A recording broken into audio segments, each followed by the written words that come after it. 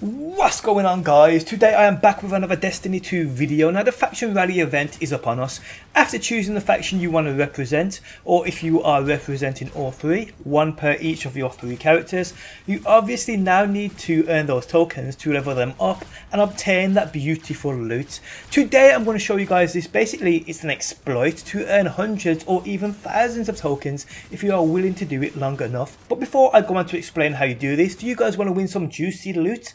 Emblem codes, sparrow codes, gift cards and more? Simply drop a like on this video and leave a comment down below. Also join my Discord server linked within the video description. It's where winners are picked.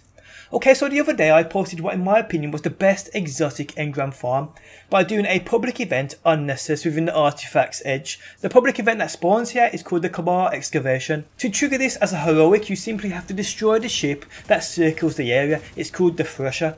You can destroy the ship super quick. I suggest you use a rocket launcher or any super that fires projectiles such as the Titan's Hammers, Warlock's Dawnblade or the Hunter's Golden Gun. Using these against the ship will take it out within seconds. Hopefully you will have other Guardians here doing this with you as well to take it out even quicker. Remember, this farm can only be done solo.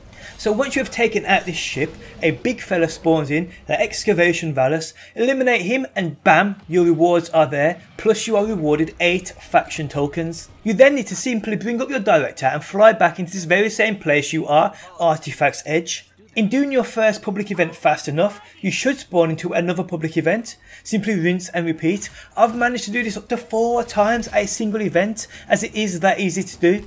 It's also, in my opinion, like I said, the best exotic engram farm there is in the game. So yeah, trigger that heroic event as fast as possible, eliminate Valus, grab that loot and respawn into the same area. The public event should still be running. If it isn't, just simply bring up your director and load into the event again. As doing this, you actually change the server you are in, meaning you spawn into a place where this public event may not have been finished yet. Do it fast enough, and like I said, you can do this up to 4 times, and that's 4 times within about 5 minutes. And you earn them faction tokens so easy. 8 per event, it's just crazy. Even if you don't trigger the heroic and simply just complete this public event, you'll get 4 tokens, which is also pretty good. But yeah guys, although this in my opinion is the fastest public event farming spot in the game, you can actually do this anywhere and any place you think you can take out a public event quick enough. There are a few that spawn on Titan which are great examples. The Witch's Ritual and the Spider Tank public events can both be done pretty quick too. Or if you want to set out in a fire team and just rotate between public events on each planet, that will be pretty efficient also. But this is by far the fastest way of ranking up those factions and earning that juicy loot. And on that note guys, I am out. So I hope you enjoyed the video. If you did, leaving a like really helps me out. If you're new around here and enjoy daily Destiny videos, be sure to subscribe. If you never want to miss a video I upload, hit that bell button next to that subscribe button to receive email notifications of when I do upload. But people, I will catch you on that next one.